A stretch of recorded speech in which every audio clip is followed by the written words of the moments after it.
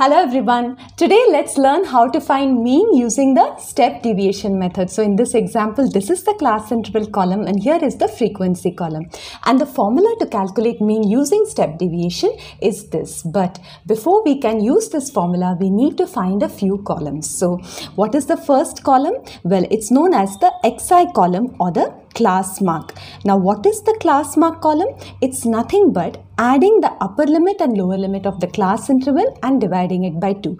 Now friends, did you observe that this class interval is nothing but the inclusive class interval, because see, there is a gap between the upper limit and the lower limit. So do we have to convert it to exclusive class interval? Well, if you're only calculating the mean, there is no need to convert it to exclusive. Even if you convert it, you are going to get the same answer. So let's continue as it is. What is the class mark? 101 plus 105 divided by 2, that is 206 by 2, I'll get 103. See friends, it's very easy. Same way here, if I do, I'll get 216 by 2, which is, yes, 108. Now in this way, you can calculate all the other entries, but there is an easier way to calculate. All you need to do is, once you find the first class mark, just add the class size to it. Now what is the class size? It is h. So any class interval, just subtract the upper limit and the lower limit and just add 1 to it, friends, okay? Because this is inclusive. So 125 minus 120, you'll get 4, just add 1, you'll get 5. So the class size here is 5. So just add 5 to 108, you'll get 113. See, it's so simple. You'll get 118 and so on. You can fill and get the other xi values. Okay. Now, as you observe, the xi values are very big. So that's why we don't use the direct method. We'll use the step deviation method. So to make these numbers smaller, we create another column, which is the xi minus a column. Now, what is a? A is nothing but the assumed mean. So how to find it? Just choose any xi value, friends, from this column. But usually we choose the xi value which is around the middle so that we get very simple numbers. Okay, so that's why we are going to choose 118 as our A or assumed mean. So let's quickly do xi minus A. So 103 minus 118. Yes, I'll get minus 15. Remember, there is a minus sign. So this here I'll get minus 10. Here I'll get minus 5, 0. This will be 5, this will be 10 and 15. Very carefully do the calculations. Now once this column is over, we further simplify these numbers, friends.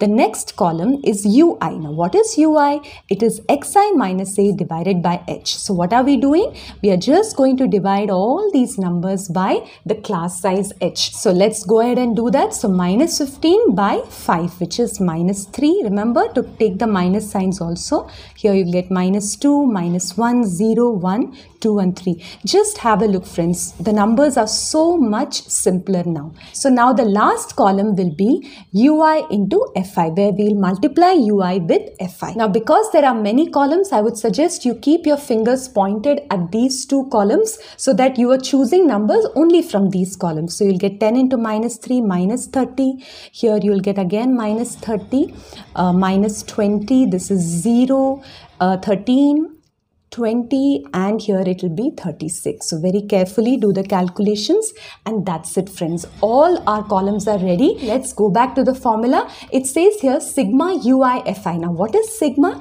Yes, it's a Greek symbol which means adding. So I'm going to add all the ui fi values, friends. Very carefully, because there are negative signs also, you need to add, and when I add, I'll get the answer is minus 11.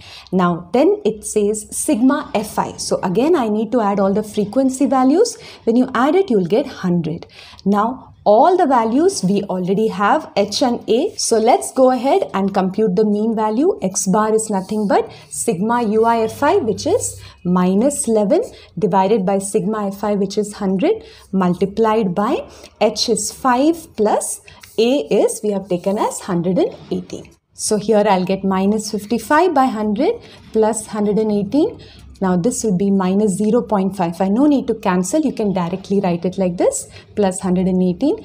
Now remember, you have to subtract. So on subtraction, I'll get 117.45. And friends, here is the mean value for this data using the step deviation method. Now I've already calculated the mean of the group data using direct method. Now answers will always be the same whatever method you use, but just have a look at the numbers, friends. Here UIFI values are very simple, but here the XIFI values are very huge, and that's why we have chosen the step deviation for this data. But there is one limitation of step deviation, that is xi minus a values which we got here should be perfectly divisible by the h value, that is the class size. Here it was perfectly divisible.